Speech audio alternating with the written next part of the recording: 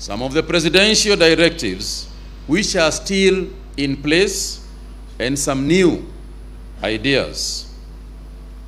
In line with the directive to avoid crowded places, where transmission has been shown to be more likely, we once again emphasize that all public gatherings and in-person meetings of whatever nature are suspended countrywide. In this regard, all governments, including intergovernmental meetings and conferences, should henceforth be converted to either virtual or postponed. And there are several meetings that even the government itself had planned in the coming 30 days. All forms of physical congregational worship in the country, churches, mosques, and temples, be permitted as per the guidance of the Interfaith Council and the interfaith protocols that have been developed, but which in the recent past seem to have been abused.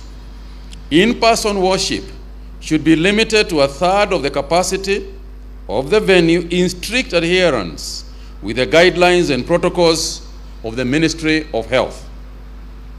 While indoors, maintain a physical distance of at least 1 meter between people. It is not enough that we have 1/3 of the people inside the church. The idea is to distance. That's why we have got 1/3. So there should be at least 1 meter between people. All restaurants and eateries to ensure that they operate in strict adherence to the protocols provided by the Ministry of Health. Again, there seems to have been a move backwards as far as that particular measure is concerned. There will be strict adherence to the measures. The hours of the ongoing national curfew to continue across the country from 10 p.m. and 4 a.m. This applies now to the counties in the Lake region as well. All employers, including public and private sector, government offices, business and companies, be directed to allow employees to work from home with the exception of employees working in critical or essential services until further notice. All healthcare workers are directed to use the recently revised Ministry of Health national guidelines for case management of suspected or confirmed cases of COVID-19. Members of the public are strongly advised against self-medicating and the use of over-the-counter medicines for treatment of respiratory tract infections, and to seek medical attention from qualified healthcare workers. We have lost a few individuals as a result of not following this particular measure. We continue to implore all Kenyans, including those who have received the COVID-19 vaccines, not to let their guard down and urge them to avoid unnecessary movements and gatherings, employ physical distancing, observe strict hand hygiene, and the proper passionate use of face masks both indoors and outdoors. Recent reports globally indicate that even persons who have been vaccinated can contact the virus. The difference is that those who have been vaccinated are getting the disease but with less severity. So it is advised that whether you have been vaccinated or not vaccinated, that you observe the rules as have been spelled out. As the government continues to make every effort to avail vaccines, we strongly encourage Kenyans to get vaccinated against COVID-19, as will be guided from time to time. The vaccines that we are expecting in the next week or two will follow the same pattern that we had before.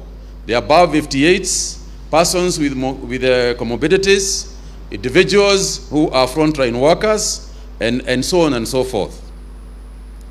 The committee also noted with concern the weak link in the fight against the pandemic is a non-compliance of individuals to containment measures and protocols and enforcement of the same. The committee therefore urges every Kenyan to take individual responsibility and be part of the solution. And today, what we would like to urge is that every stakeholder, every institution, to bring in their own areas the theme of be part of the solution. Do not be part of the problem. Be part of the solution. As individuals, we must ask ourselves whether our behavior is contributing to the solution or our behavior is contributing to the problem. We continue to emphasize that it is not possible for police to police every individual individually. And therefore, where there has been success elsewhere, where there has been success globally in maintaining and containing this virus, it is because individuals have taken up upon themselves to be part of the solution rather than part of the problem. Further, the committee noted that the response to COVID-19 is not just a health matter and has encouraged all sectors to get involved and specific sector leads in government and private sector to engage their respective stakeholders in defining the enforcement measures required. Sectors of particular interest are trade and industrialization, transport, education, interior and interfaith council. Sectors will lead in addressing the country on these measures in the following few days. With regard to the education sector, the current evidence and data does not reflect increased cases among learning institutions, notwithstanding the morbidity and mortality among school-going children has been extremely low. For that reason, and in the meantime, to ensure safe and continued learning in our education institutions, all teachers are strongly implored to present themselves for vaccination against COVID-19. This is to safeguard not only the future generation by ensuring that we continue with the education in our schools, but also is to protect the teachers themselves, particularly those of bar 58, who we have continued to implore to work from home. With regards to counties, as the government makes arrangements to install oxygen plants, counties are urged to ramp up efforts to install oxygen piping in their healthcare facilities to ensure maximum utilization of the plants. There are about 23 counties that are going to be receiving oxygen plants by the end of August. And for them to be effective, for the plants to be effective, there has to be piping in the hospitals where these oxygen plants are being installed. And therefore, as far as those counties are concerned, and indeed in all counties, what we are asking is that we pipe the oxygen instead of relying on oxygen cylinders. This is because, as we stand currently, our hospitals are fairly full, and we want to emphasize that the saving grace in most of the case management is the presence of oxygen or the availability of oxygen. Experience in other countries also showed that those countries that had sufficient oxygen managed to save more people than those without. And it's not just oxygen, it's oxygen that is properly examined of a quality that passes the standards that we have set to ensure that people are saved. We urge the counties to actively also ramp up the necessary infrastructure, including the critical care facilities, the isolation centers, human resource, and testing capacity. And in terms of the testing capacity, the national government will also be placing PCR test capacities across the counties and increase over and above the over 20 testing facilities to make sure that almost every county has got a testing facility.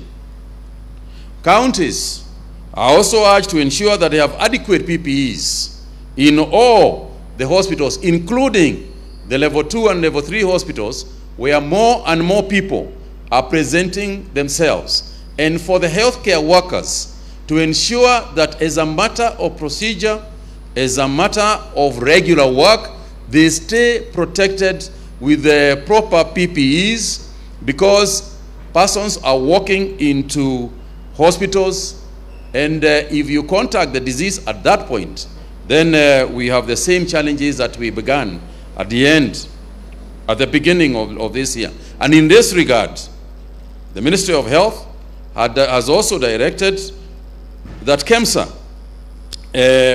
supplies PPEs to counties, even if, despite their pending bill status, because there are counties that are saying that they are unable to get PPEs on grounds that they have not been paid by the Treasury.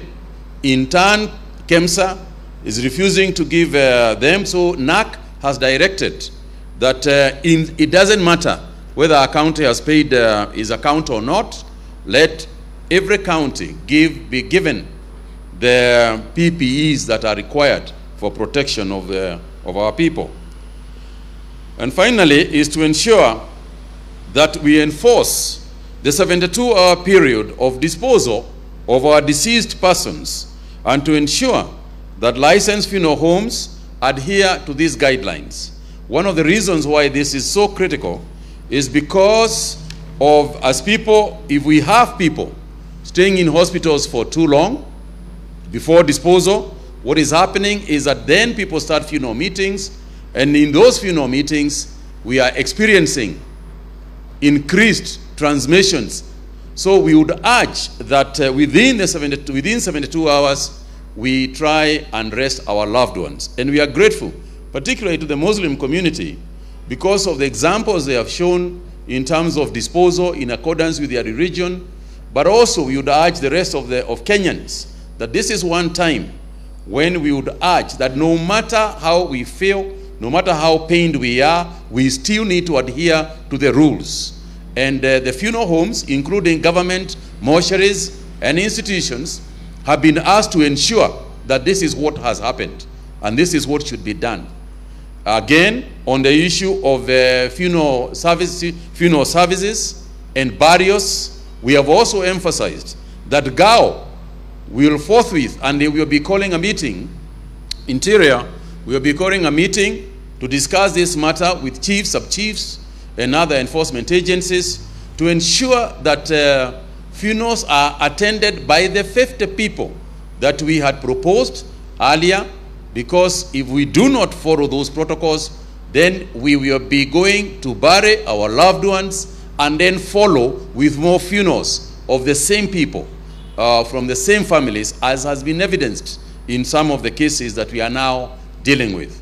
So, ladies and gentlemen, the main issue today was to deal with the situation as we see it, to emphasize some of the measures that are already there, but also to warn that we cannot hesitate to take even further measures if we see that the adherence to the measures that we are taking are low. Of importance is also the emphasis on the stoppage of gatherings, even those of a political nature. And I want to emphasize here again that we want to be part of the solution. And we are asking those in politics, those practicing political meetings, to be part of the solution instead of creating epicenters of spreading of the disease. So I want to pause there for a minute and ask the IG to weigh in on this issue as I come back with some of the other figures that exist, that we have today. Let him sanitize.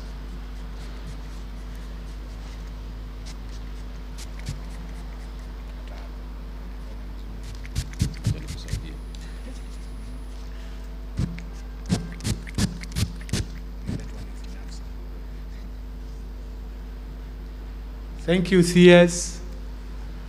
Mine is directions and instructions, which I want to give today to all the commanders and police officers of National Police Service across the country on 2 directions and instructions.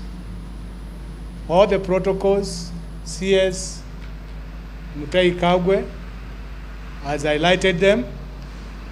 The National Police Service is to enforce that all these protocols are complied. And in that regard, I give instructions to all officers of the National Police Service with effect from today that all those protocols to be enforced and measures stepped up. We will take responsibility. Secondly, I'm asking all the members of public to cooperate with the police. You keep yourself safe, and I promise and assure you that you have no problem with police. Be in the right place at the right time. During the curfew, I would urge all the members of public to stay at home. I have no other new instruction I'm giving because my simple job is to enforce there's no public gathering, political rallies. We are not going to have discussion of these matters. Officers take instruction on this, including the commanders. Those meetings have already been prohibited. Ours is to ensure that no such gatherings which endangers the life of the other citizens. You play your part as members of public. The officers of National Police Service will also be able to cooperate with you. When you don't cooperate, we will use all measures to ensure that you are going to cooperate. All the protocols have been stipulated, highlighted. The members of National Police Service is to enforce them. And I give direction to all commanders to ensure compliance of all those protocols. Asanteni sana.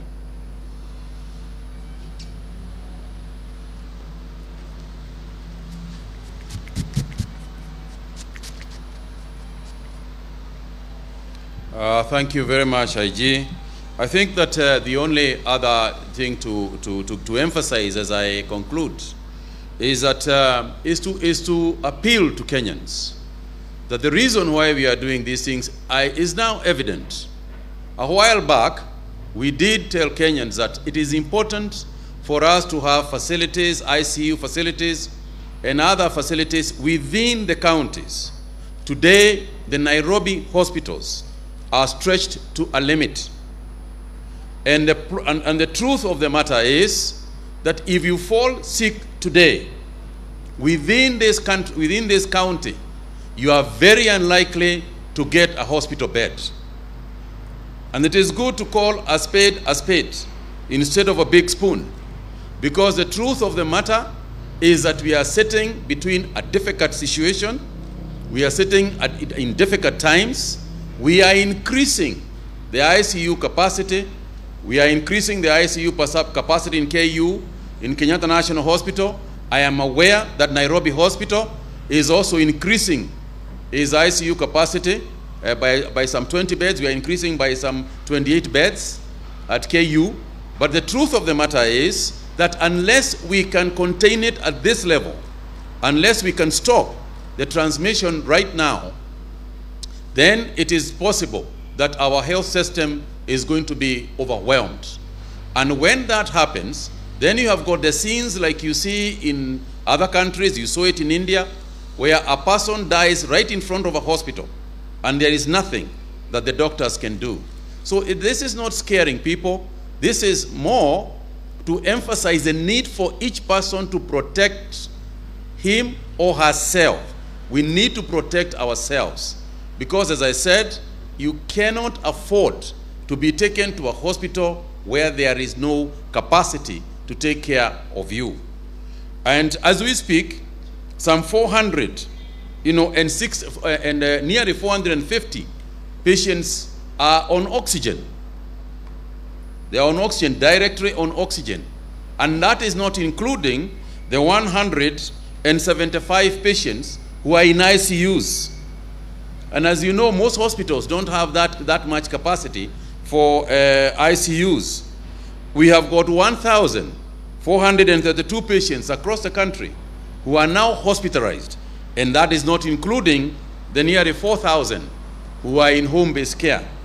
And as for the home-based care people, we are also saying, just because you are being treated at home does not mean that you do not need to check with the doctors and constant supervision to ensure that you continue to be safe.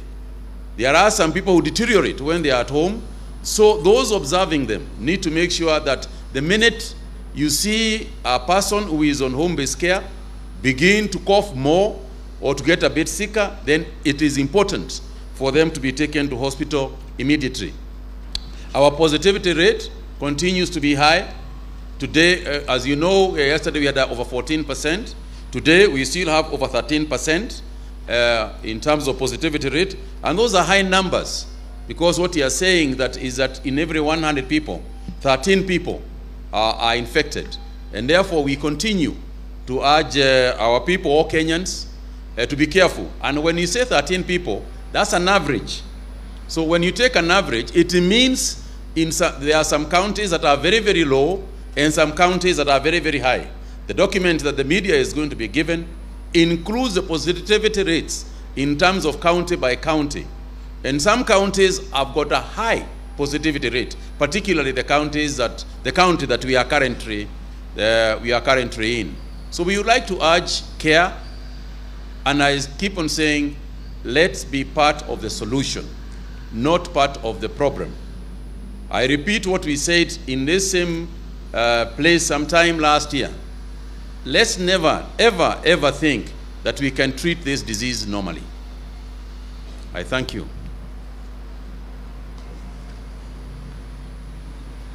Thank you very much, Waziri.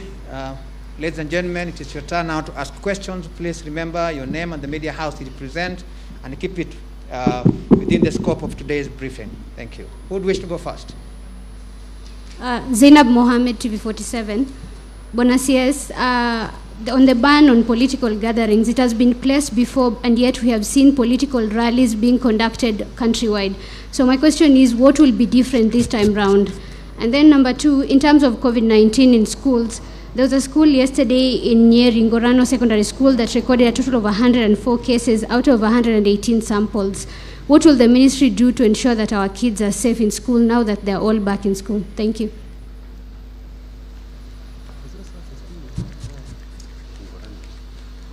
My name is Mutahi Kagwe from Citizen TV, and I just have one question.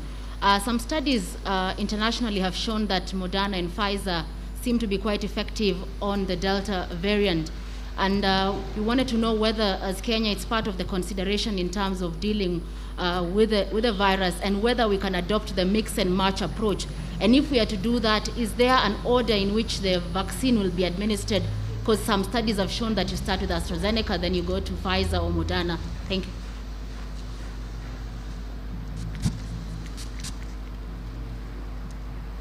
My name is Seth Olale from NTV. We have some people who got the first jab of the vaccine, they have been infected, and they're asking, even when they get back to negative, do they start all over again, or the first dose is just efficient for them? And just to reiterate what my colleague asked, Mr. IG, politicians are still defying the government's directive. What they'll do, they'll go to church, and when they leave that church, just at the doorstep, they will wave at the congregation and pull a crowd. So the presidential directive has been so clear, but months later down the line, nothing is happening. We are seeing those politicians being super spreaders, but nothing is being done. Is it just a matter of talking, or will we be seeing stringent action? Thank you. Yeah. One more.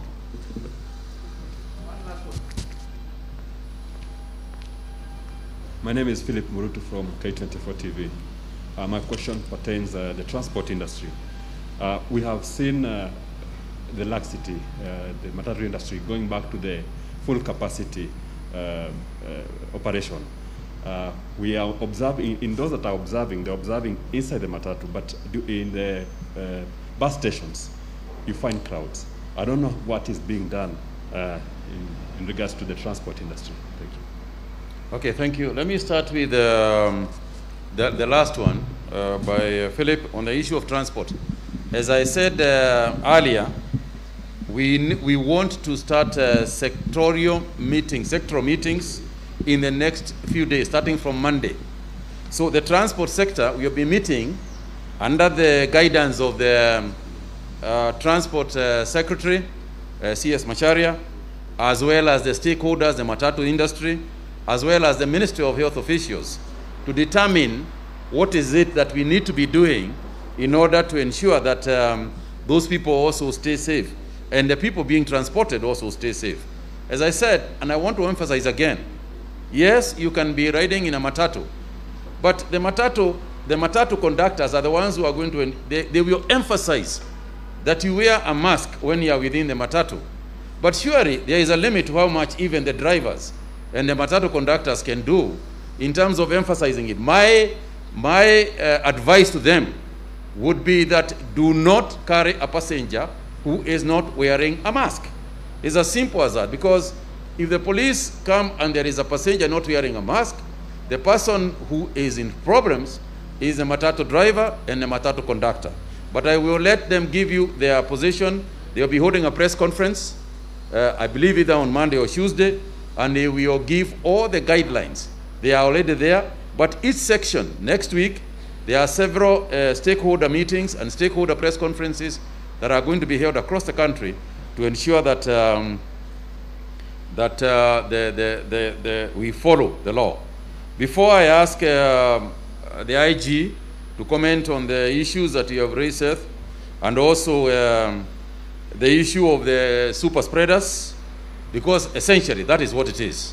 It is super spreading.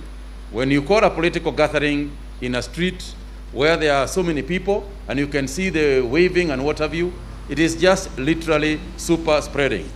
And you know, by the way, and I have said this before, but I want to repeat it for whatever it is worth, that number one is that there is no point of carrying out all these rallies and then we just follow with all these deaths. And then when the deaths come, we go to the funerals and then follow with even more funerals. At the end of the day, it is the average Kenyan who is suffering. It is the average Kenyan who is going to have this problem. It is because of those kind of people that we have to take measures that may cost Kenyans jobs. It is because of those kind of people who are acting in a manner that will send you to hospital. And I guarantee you, when you are in a hospital bed, when you are looking for oxygen, they won't be there. They will not be there with you. You will be alone. You will be gasping for breath on your own. And no politician is going to be there at that time. In fact, the only government body you'll be thinking about is asking why the Ministry of Health is not giving you oxygen. Never mind that the Ministry of Health told you not to go so that you need oxygen. So please, please, if somebody is calling for a political gathering, why do you have to go? Why do you have to go? Is it a matter of collecting money? Then collect the money and go home. You don't have to listen. So, anyway. On the issue of mix and match, I am going to ask Dr. Kuria, who is here, to talk to the issue of Seth about the first jab, and also Moderna and Pfizer, and the second jab, and the issue of mix and match. And then we could ask the IG to have the last word on your question. Dr. Kuria.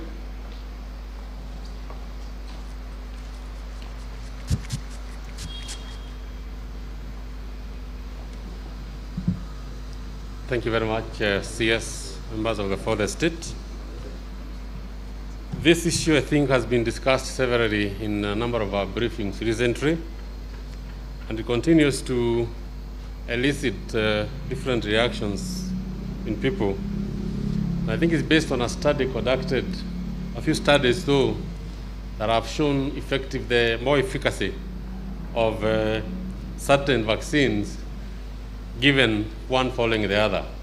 I think specifically it was about Pfizer given after AstraZeneca showing more efficacy and probably eliciting more immune response. And therefore a few jurisdictions adopting that mode of mix and match, AstraZeneca, then followed by Pfizer. There are, of course, certain regulatory issues that will arise from that, and that the National Task Force on the vaccine rollout is addressing, noting that the WHO has not given any specific recommendations on this mix and match, and different jurisdictions have been left to issue guidances that are country-specific based on those few studies that have been done.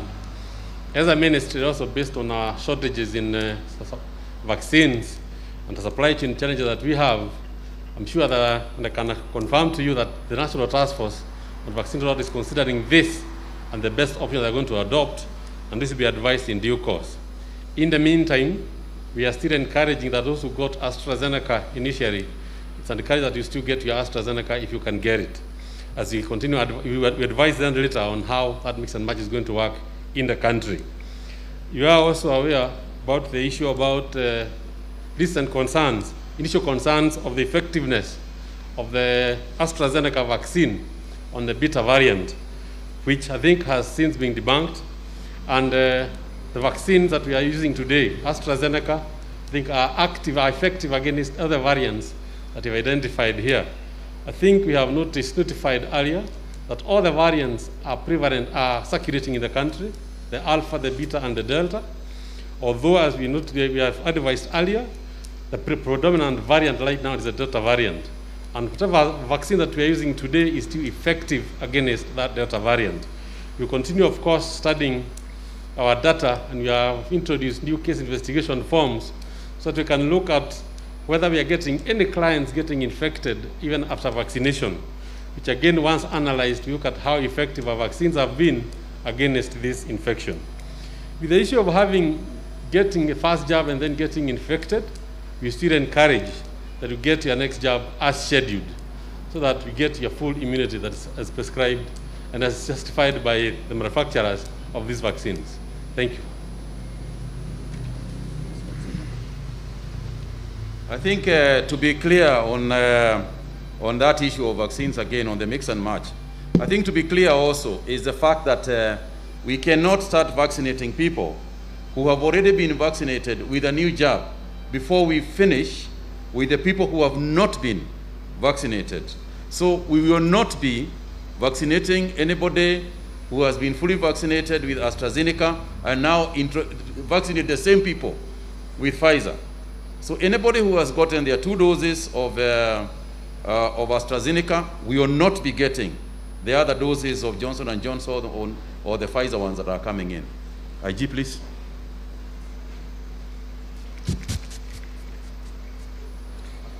Thank you, CS. I need to clarify on the issue of the political rallies.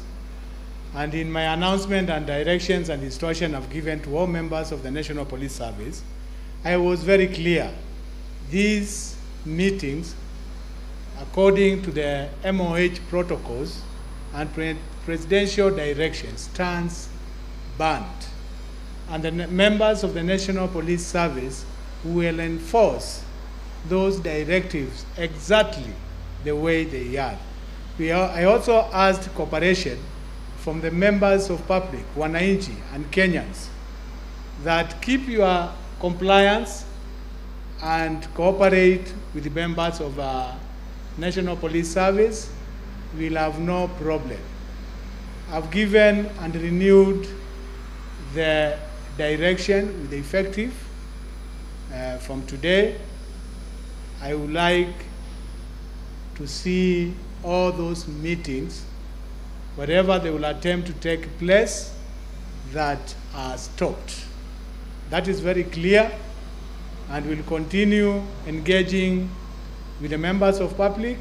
And I advise don't attend don't attend the meetings so that you also keep yourself safe. Keep yourself safe from the disease and also keep yourself safe from any enforcement measures. And that will make the work of the two parties simple and easy to comply. It's a super spreader. Everybody is keen on this danger.